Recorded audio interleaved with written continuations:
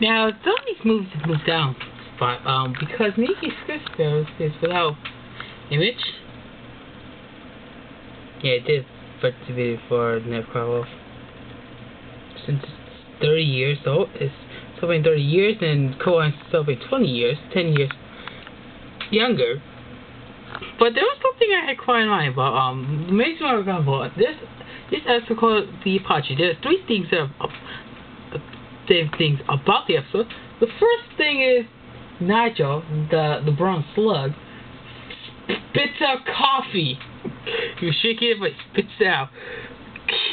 Yeah, but he did that. The second thing is Miss Simmons, Lucy, having a tantrum, freaking out.